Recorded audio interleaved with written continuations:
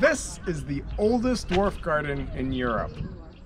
2 months traveling on the road, our home is where the traffic flows. We'll bring you everywhere we go and sleep in a freezing cold van because we're a little bit crazy, but you'll see that it's worth it. Welcome to Luxembourg. We've come here for a very special reason and parked right there in the lot behind me. We received a message from one of our longtime patrons that he lived in Luxembourg and was wondering if we were going to come here. It was not originally on our destination list, but we never give up a chance to see a friend. So we came here and we're going to meet up with DJ Patron later this afternoon.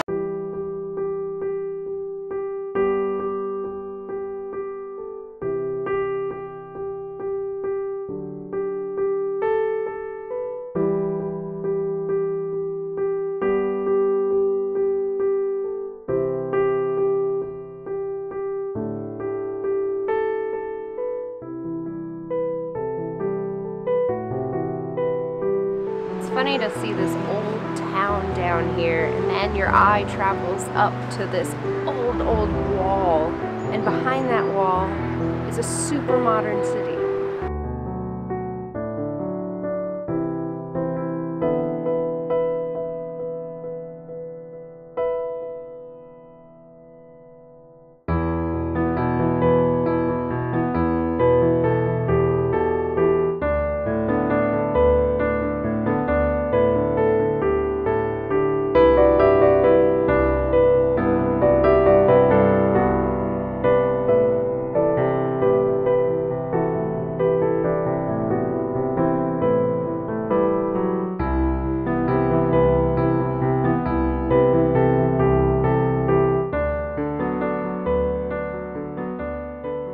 Fun fact about lawn flamingos, they were invented in Baltimore City by the Huns, the Balmer Huns, with the big beehive hair, yes.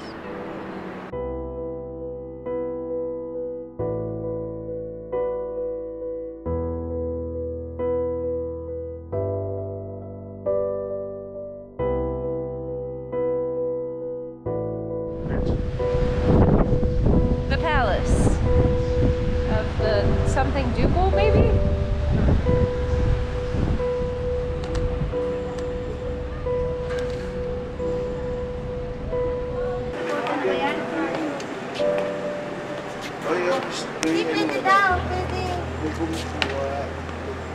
Huwag istorba yung nagpe-picture.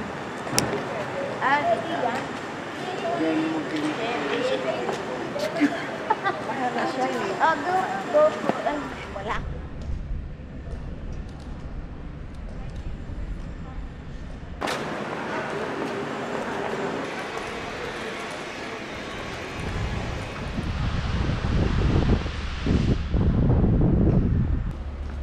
One really cool thing about these old European cities is they used to be kingdoms, and kingdoms had palaces. And palaces today have their guards outside. It's like Marching in around. London. Yes. Except they didn't have the tall fuzzy hats. No fuzzy hats. Luxembourg turned out to be a really cool stopover. We were only there for one day, as we are in most places, but we saw as much as we could, and historically, it's just a fascinating city. It's tiny, and all of Luxembourg is actually a country, which we didn't know. Luxembourg, there's Luxembourg country right off of France, and then there's Luxembourg city within it. Which is the capital of Luxembourg country. Yes, exactly. There are 2 languages spoken here, actually, and they are French and Luxembourgish, which is a language that exists, but it played really important roles in World War II. It was founded in 963. It's withstood invasions by all kinds of people. I mean, it's a very interesting city, and I'm really glad we stopped here. It was not originally our plan to stop here at all, but one of our patrons contacted us and said he lived here and asked, are you going to be stopping anywhere near here? And we thought, well, it's kind of on the way, so might as well. And we just had a really great time meeting him, and we thank him very much for the opportunity and idea to come here because it's really awesome. But our next stop is Baden Baden, which is a city that our friend Dylan from back home told us about, and we're really excited to check it out. We have arrived in Baden Baden. We are going down here to the footpath. We found a parking spot for free that's going to be nice and quiet and dark at night, which we really need. And we're headed into town to find internet.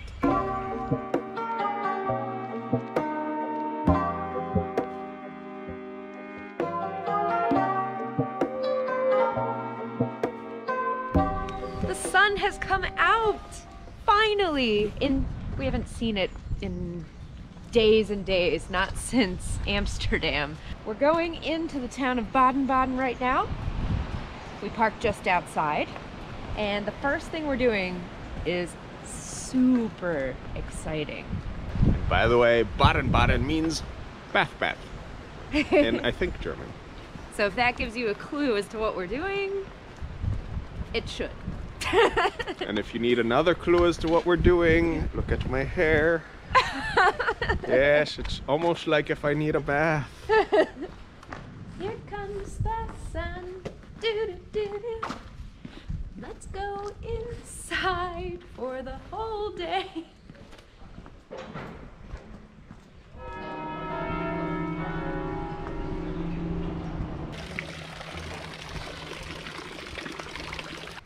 The first thing we're going to do is get a proper breakfast, because we don't want to be in the baths and the steam rooms and everything and hungry.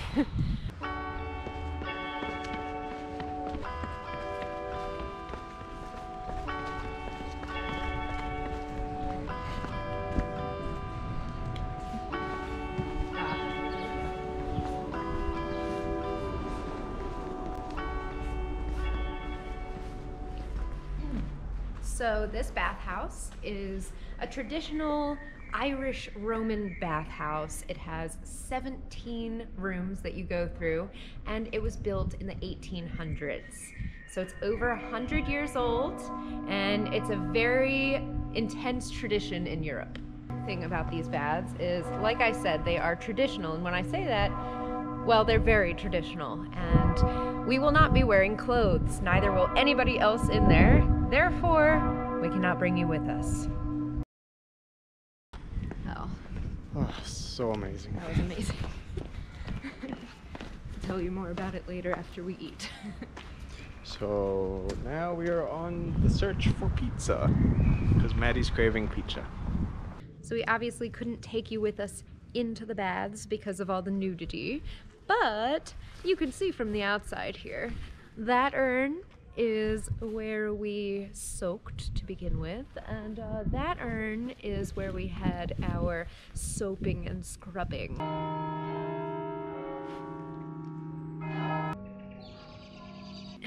But seriously, it was an incredible experience. You went to 17 stations, and you started out in a locker room where you just disrobed and you got like a little towel thing. And then you went in and started with the saunas, and oh man, those saunas were hot. And then you go in and we got like a rough kind of brush scrub down to get all our dead skin off. And then we took showers, and there was steam rooms and just a plethora of pools to choose from. You go from a cold pool to a hot pool to a warm pool with jets and so on. And you could just kind of like float along from pool to pool and be there with no time restrictions. And then you go in and you're given a new towel, and you get creamed. You cream your body up with body cream lotion, and then they take you into this room of beds, and they just tuck you into a little cocoon of happiness, and you lie there for as long as you want. And then you go in and you have tea. It was amazing.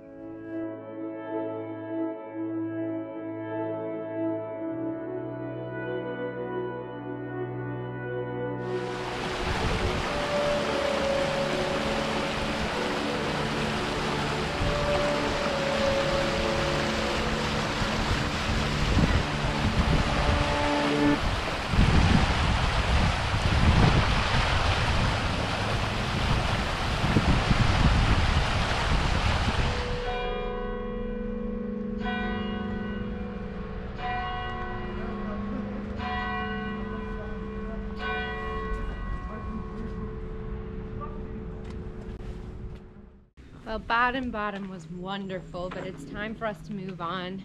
Now, coronavirus is taking hold of Europe right now, so we are changing our plans completely to avoid all large cities.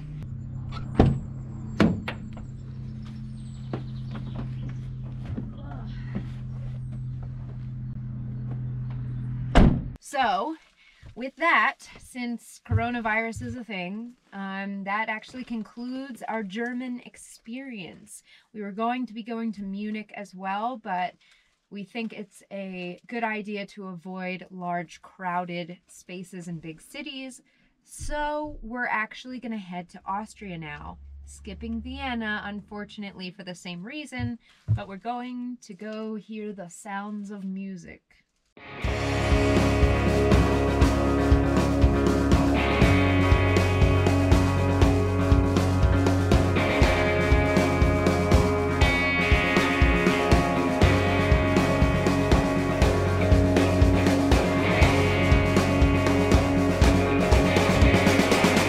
Pretend that this is real.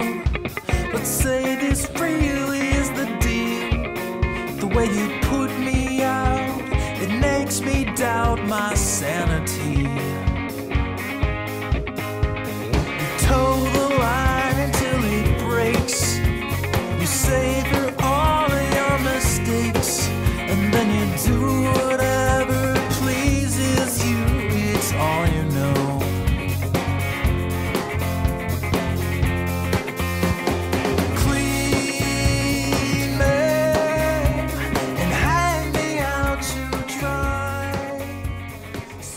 Let's get dressed. I'm going as fast as I can. Now, where are we going today? We'll start at the very beginning. A very good place to start. So what she's getting at is a Sound of Music tour. So we're in Austria. We're in Salzburg. Yep. Yay, I said it right. We're in Salzburg, and our tour starts like now, pretty much. But great thing, being in a van, we parked, and right over there is where we pick up our tour.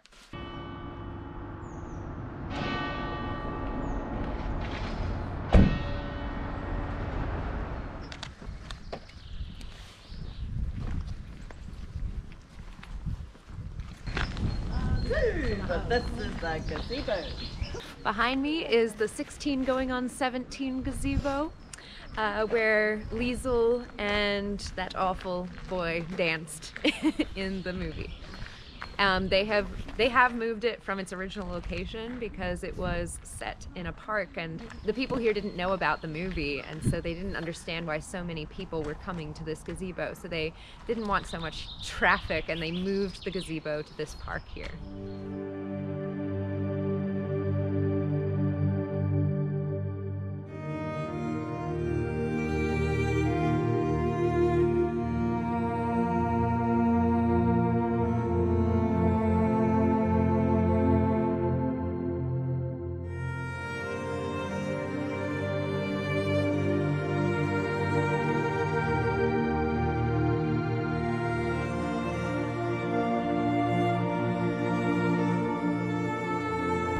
So this is the church that they used for the interior of the wedding scene when Maria and Captain Von Trapp get married. They used the exterior of the church in Salzburg, but here is where they actually filmed it.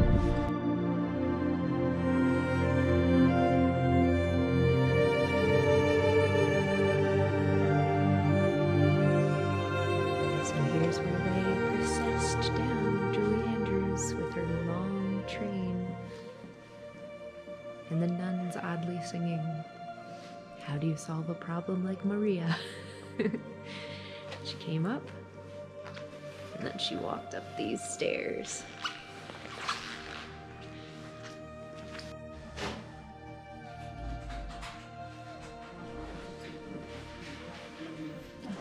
Well, we had to have our crisp apple strudel. Tonight, maybe we'll have schnitzel with noodles. It wasn't like No, that could not. So would you...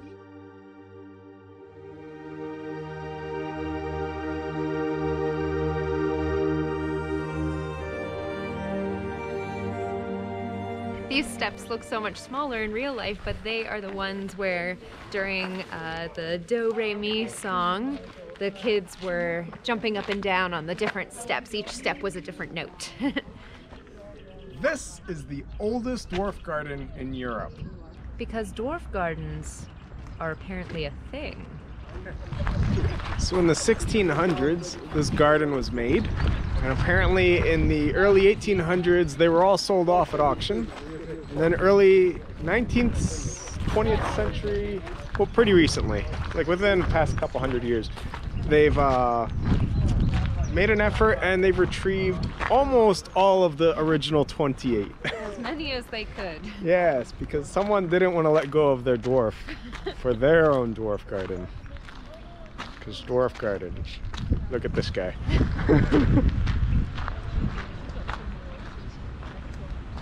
That is a thing.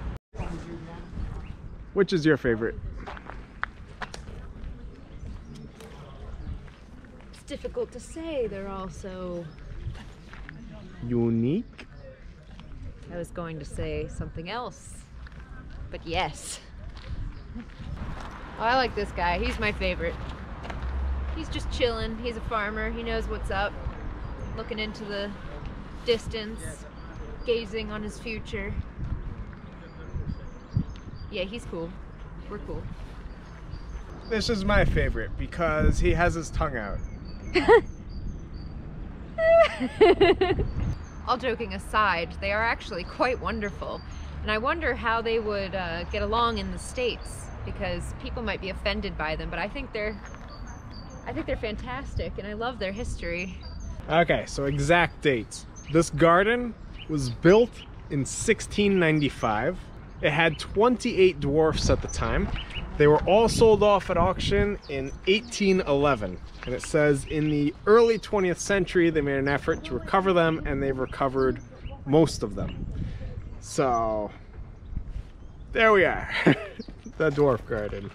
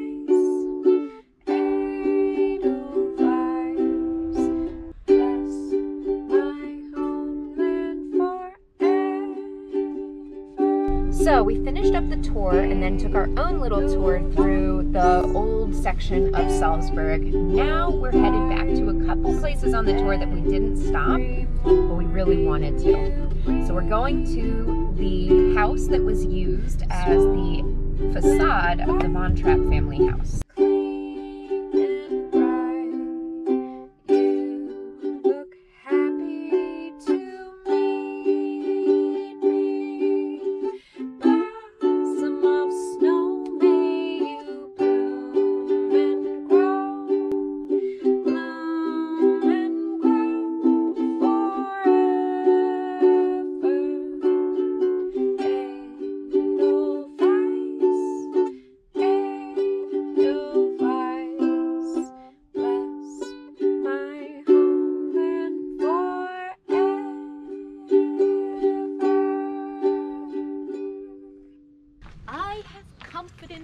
Sunshine.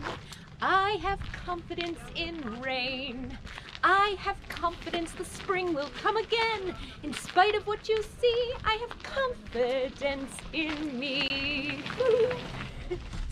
Okay, Coronavirus hysteria has arrived. It's got us kind of stuck in Austria right now, so all plans be damned. We're going up into the mountains. We're going to hide like hermits. I am so excited to sleep up here because there's gonna be beautiful stars, and we got snow-topped mountains.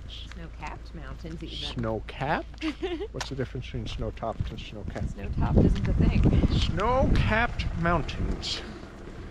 So now we're gonna see about finding some dinner up Don't here. know if these places are open or not. Coronavirus.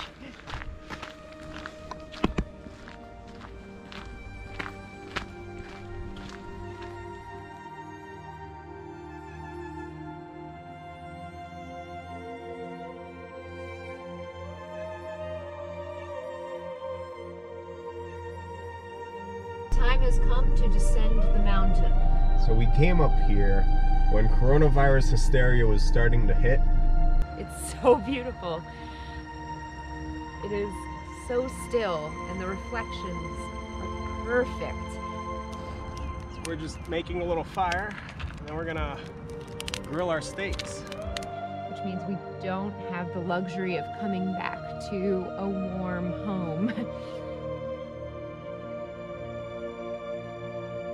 Thanks so much for watching. Be sure to like, subscribe, and share this video with your friends. And if you'd like to follow our journey in real time on a map, receive postcards from our ports of call, and message us directly to the boat, you can go ahead and become a patron using the link in the description down below.